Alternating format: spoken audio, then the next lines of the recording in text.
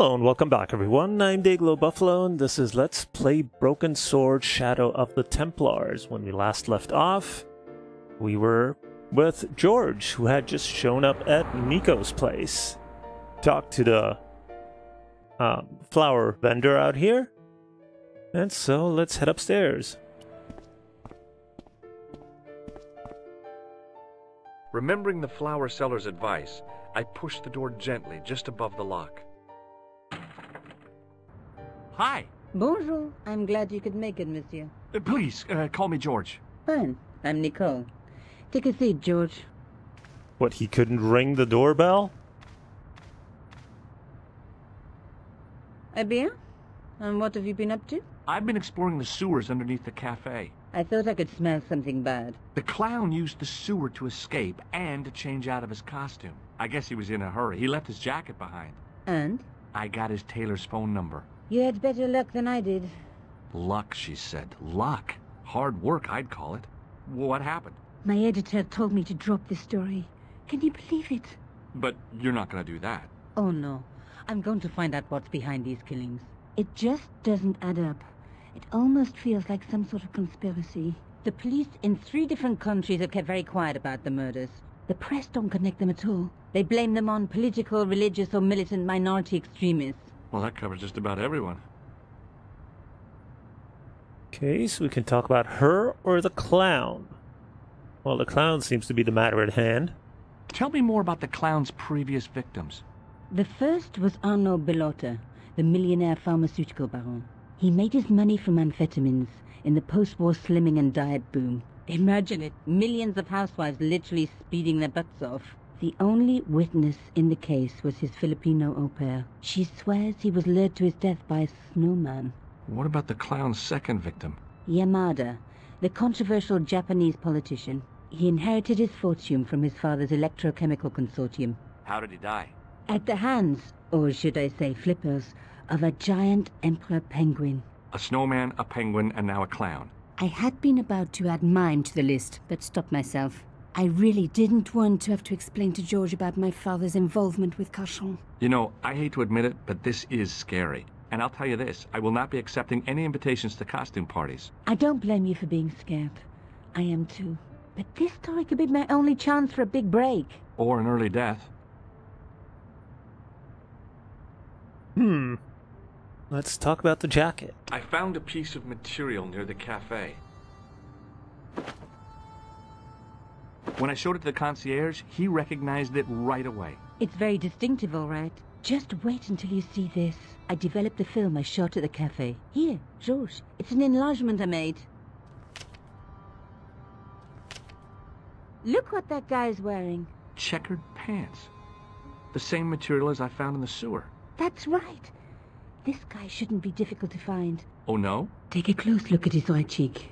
A scar in the shape of a horseshoe. Or a crescent moon. Well, apparently now we know his face.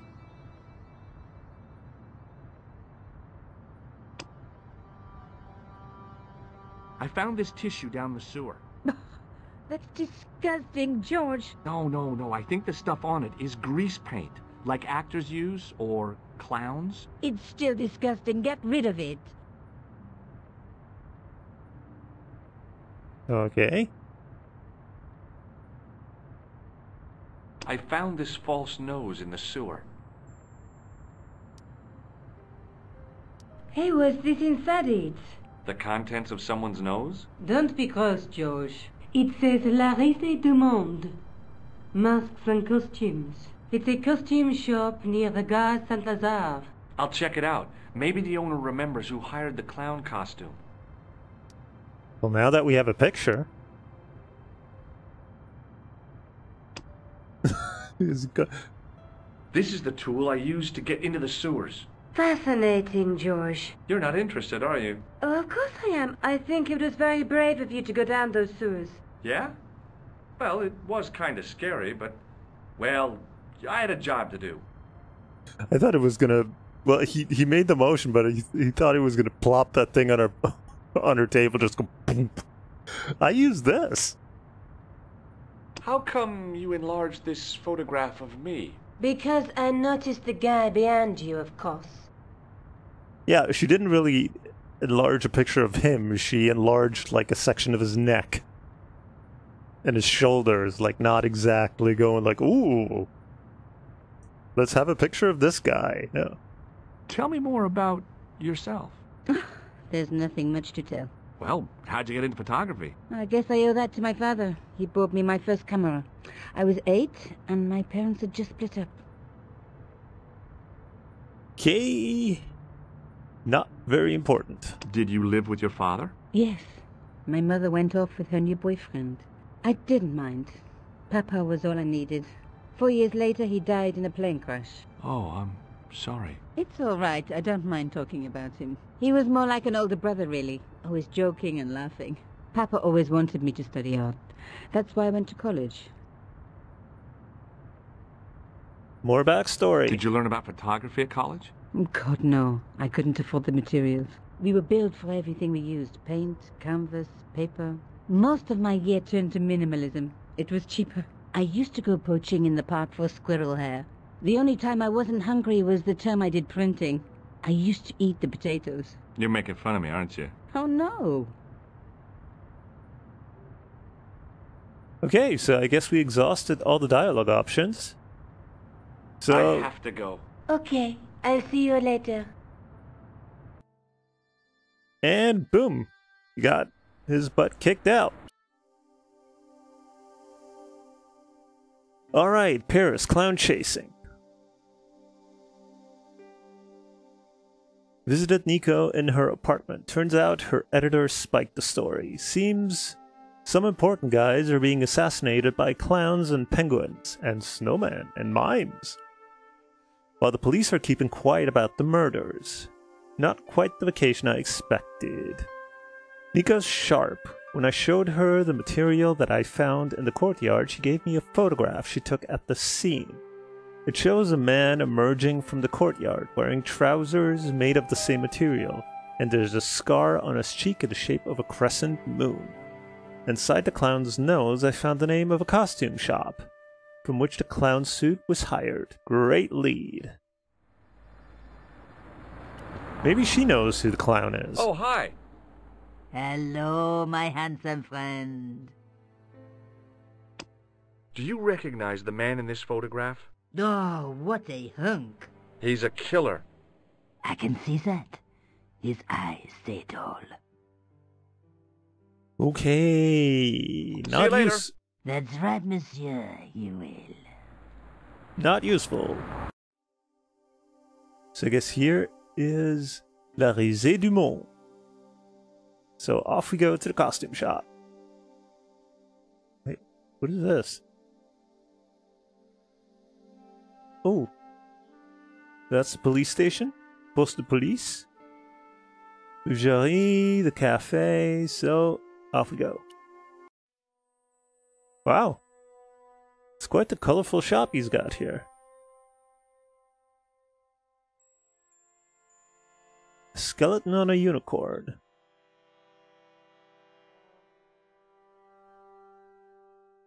And a gramophone.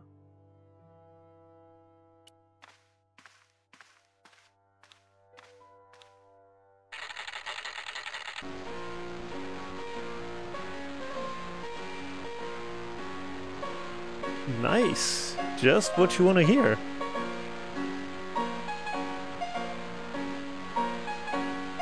Chopin, if I'm not mistaken? Yeah, how do we turn it off?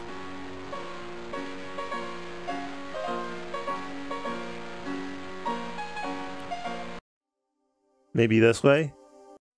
Yep. Anyway, let's talk to the shopkeeper. Excuse me. Bonjour, monsieur. Please, come in. Welcome. Leave the mundane world behind, for in these four walls, fantasy is king.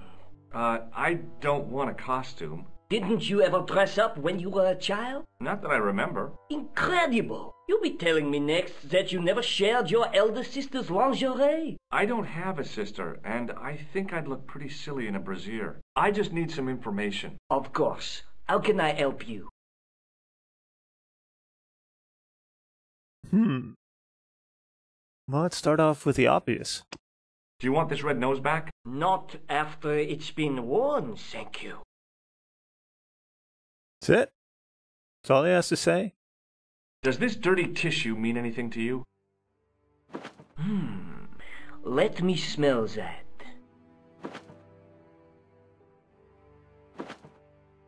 Best Imers number 7, white pancake. Theatrical grease paint, right? Oui, monsieur. La crème de la crème of Thespian accoutrement. Have you sold any of it recently? Yes, 2 cans. 2 cans. I'm looking for a man who hired a clown costume from you. Oui, monsieur. I do not see how I can help. Don't you keep a record of costumes that you've rented out? Of course, monsieur, but... Well, then, I'd like to check your records. Give me the names of everyone who's rented a clown suit. Impossible. There are too many. And, privacy issues? I mean, some guy walks in off the street and says, hey, I would like to look at your records. Well, of course, monsieur, you. That's unlikely. Have you heard of a man named Plantile? I do not recall anyone of that name. Here, take a look at this. What does this tool mean to you? Nothing, monsieur. Do you recognize this man? Ah, oui. He was here this morning. That is the man to whom I sold the grease paint. I remember the scar on his face. He chose 2 costumes. Bozo the clown and Seamus the pixie. A pixie? Very smart. Green silk with a taffeta lining. He gave me his name as Monsieur Khan. Okay, that's it, I guess, for this conversation. Thanks for your help, buddy. My pleasure, monsieur. Allow me to shake you by the hand. Huh? Well, okay. He's gonna have one of those electric thingies. Yep. What are you trying to do, kill me? You did not find it amusing? I never saw the funny side of electroshock therapy. Eh bien, it is yours to keep. A gift? Do I need a license? No, but I give you a word of warning, monsieur. What? Remember to switch it off before you visit the toilet. Yes, that is probably useful information. So, blah blah blah blah blah. The guy Nico's photograph, he bought grease paint from the costume shop and rented 2 costumes. Seamus, the pixie, and Bozo, the clown. Apparently, he called himself Khan. I'm on his trail. Yeah, here's the electro handshake thingy. So I guess that's it for here.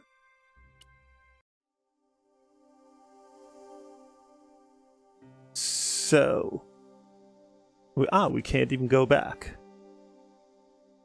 So what's left? Should we go tell Nico? Back in Nico's apartment. Hi. Oh, hello.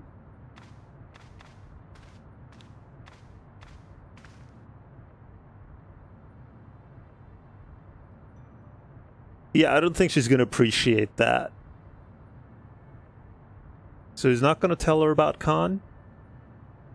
I have to go. Okay, I'll see you later. Well, I guess he doesn't want to tell her for now.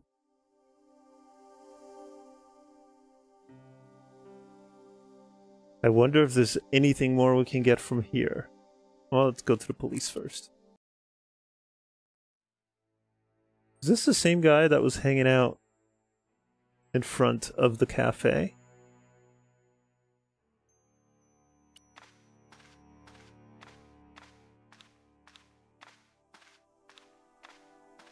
It was just some police paperwork, a search warrant. Could be useful. Excuse me, Sergeant. What do you want now? Is Rosso here? Yes, he is. You wish to speak to him? Sure, why not? Yes, I do. One moment, monsieur. It's Stobart, monsieur. He insists on talking to you again. Did he say what it was about? No, monsieur. Very well.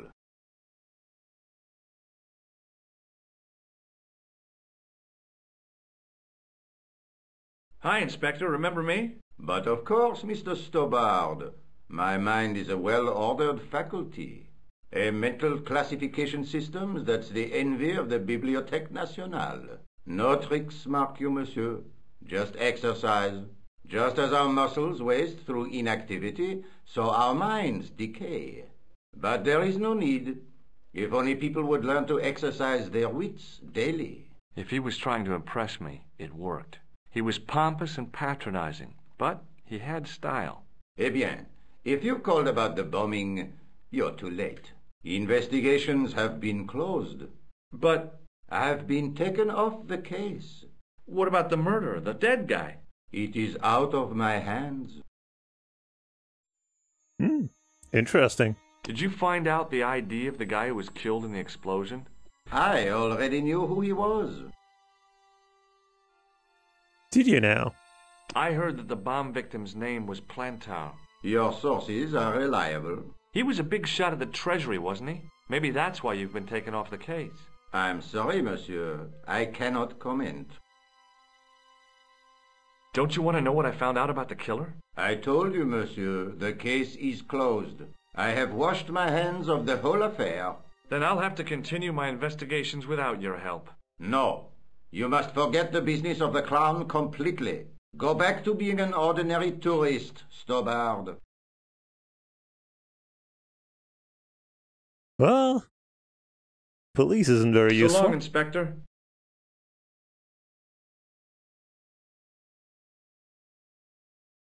Do you know a man named Khan? He's a shifty-looking guy with a scar on his right cheek. No, monsieur.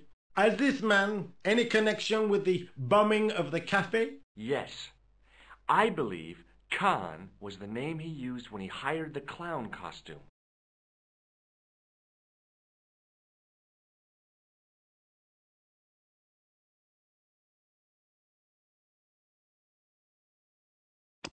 Did I show you my tool, Sergeant? Yes, monsieur. Unfortunately, you did. Yeah, that was no double entendre in that conversation. Do you recognize the man in this photograph? No, monsieur. It's the guy who bombed the cafe. The clown. This man looks nothing like a clown. He's taken off his grease paint and costume. Then there is nothing to link this man with the killing. Nothing? Look at those murderous eyes. Hardly likely to get him convicted. Yeah, that's not going to stand up in court. Are you sure you don't want this false nose? Don't try my patience, monsieur. Do you recognize this dirty tissue? I told you, no, monsieur. Would you like to shake my hand, Sergeant? Not while I'm on duty, monsieur. The gesture could be misconstrued. Smart guy. See you later, Sergeant. Was there anything more here? Nico's right. The police are ignoring these murders. Inspector Rosso refused to even discuss the incident. Since that had been taken off the case, it is beginning to look like a cover-up. It is beginning to look like a cover-up. Now can we talk to Nico? Hi. Oh, hello.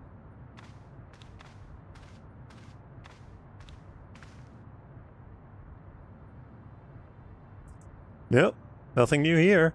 The guy at the novelty shop gave me this. What is it? A hand buzzer. You put it in your hand and give people electric shocks. Why? It's a gag. A practical joke. If you ever use it on me, I'll break your arm. Okay. I get the picture. I don't blame her. I have to go. Okay, I'll see you later. So apparently we're checking in with her after everything we do, but George doesn't really want to talk to her or give her any additional information. Oh, maybe we can talk to the guy and show him the picture.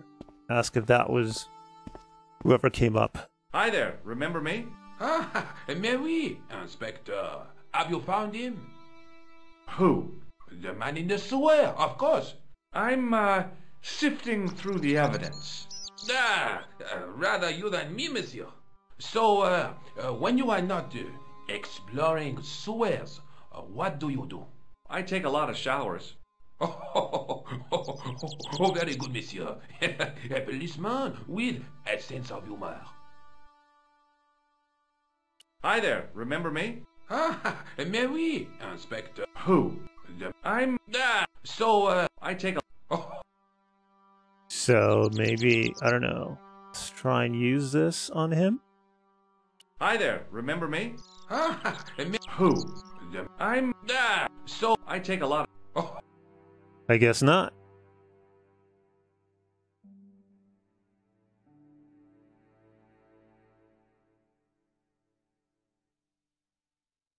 Is there any point in going back down to the sewers? Well, maybe not now.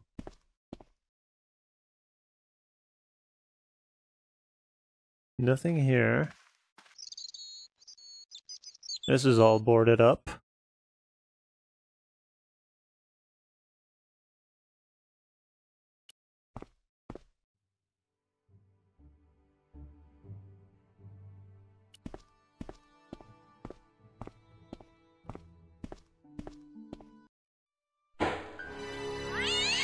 The cat again.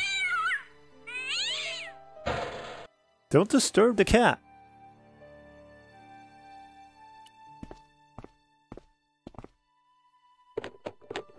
There was nothing of interest.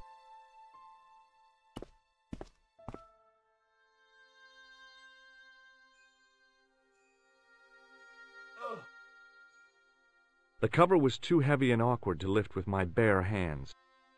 Oh, yeah, we have to use the thingy.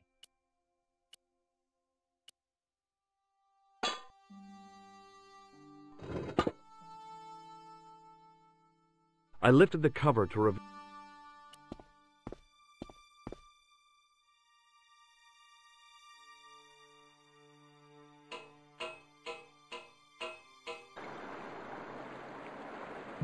Nothing here.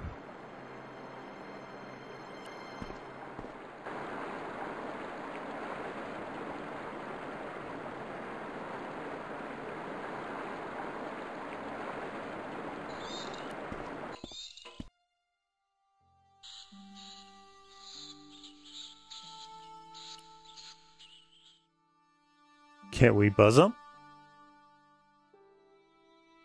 Oh, maybe I didn't do it correctly the last time? No. Seems like I did. Hi there, remember? I'm... So, I take a... Well, let's try this then. Hi there, remember me? Who? I'm... No, it's all the same. I take a...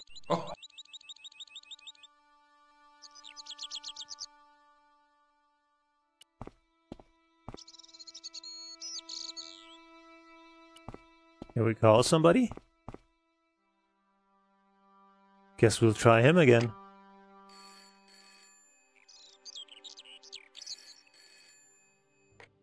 Hello? Who is this? Mr. Todrick? Oh, it's you again. What now? The man I'm looking for is called Khan. He bought a suit from you, remember? Mr. Khan. Yes, I remember him. Yes, I delivered the suit to his hotel. The Hotel Ubu. I don't remember the room number. It was upstairs. The second room on the right-hand side of the corridor. Thanks, Todrick. That's all I wanted to know. Now I've got you, Mr. Clown. Okay. Gave that tailor Todrick another call. Finally admitted to knowing something. Confirmed that the guy who bought the suit was called Khan. Apparently he's staying at the Hotel Ubu. I'm getting closer.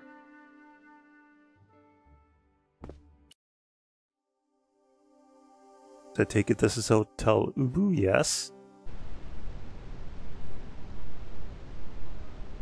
So there's two guys hanging out in front of the hotel.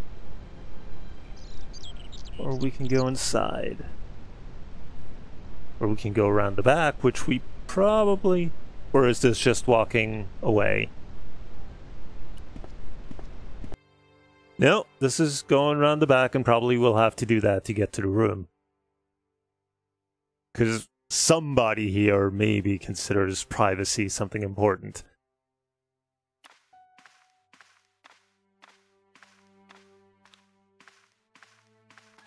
Excuse me. Yeah?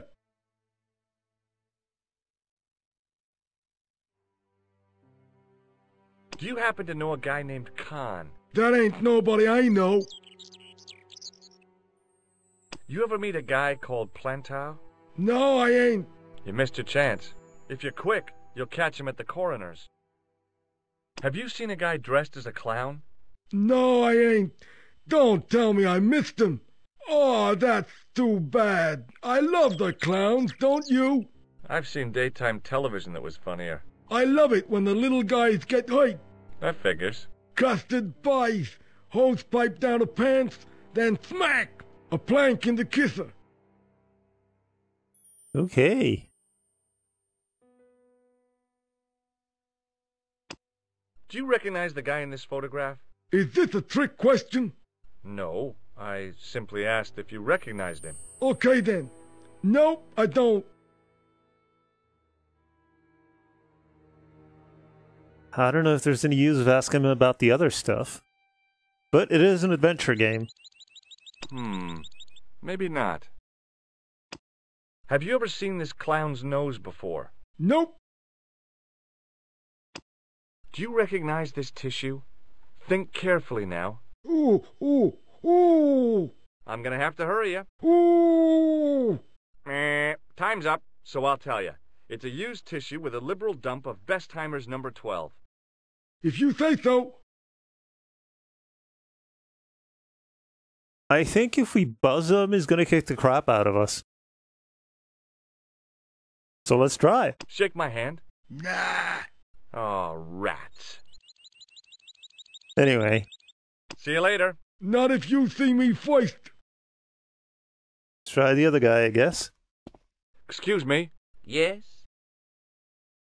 I'm looking for a clown. Are you trying to be funny? No, I really am looking for a clown. There are no clowns here except you. Have you heard of a guy called Plantar? No. That name means nothing to me. Do you know a man by the name of Khan? No, I don't. It's very important I get to see him, and... I told you. I don't know it. What does this tool suggest to you? Hard labor. Do they have a sheep there?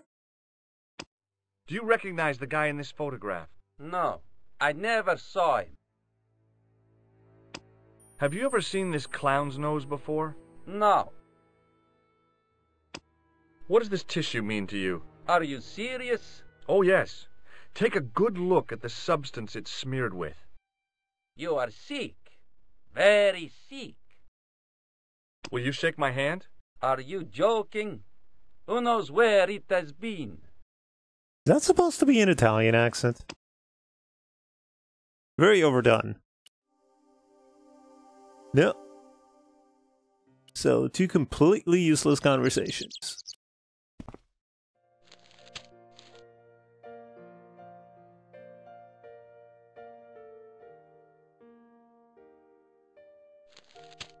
Beginning there sounded like can't live if living is without you.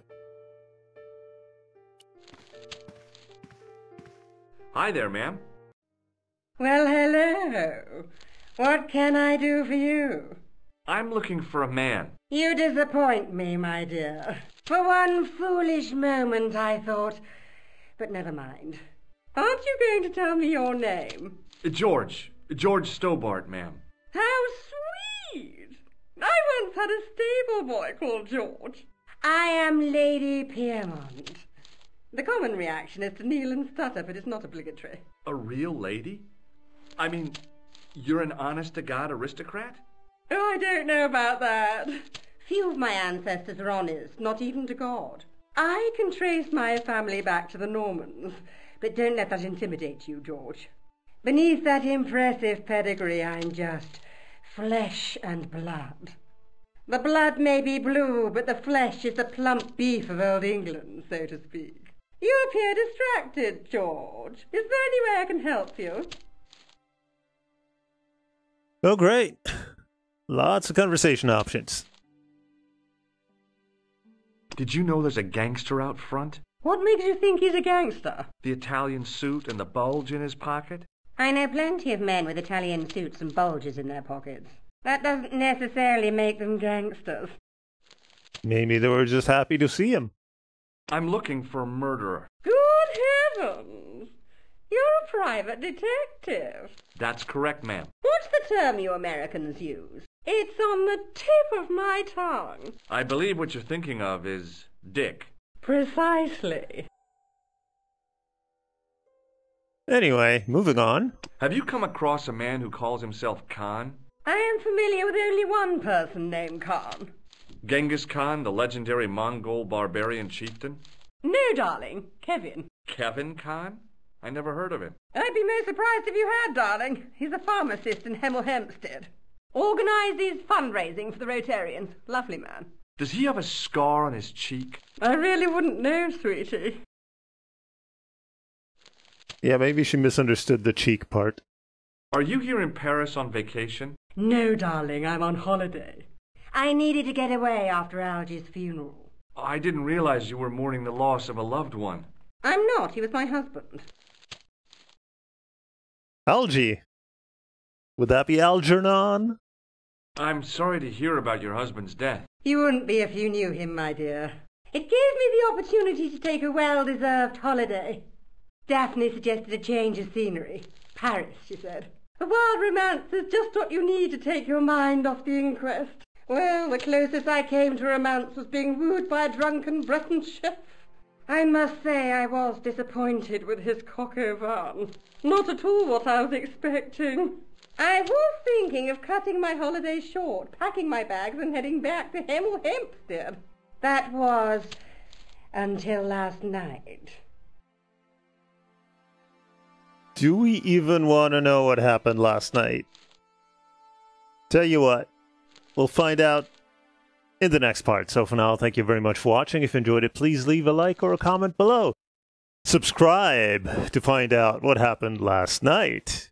And I will hopefully see you in the next part. So until then, have a good one.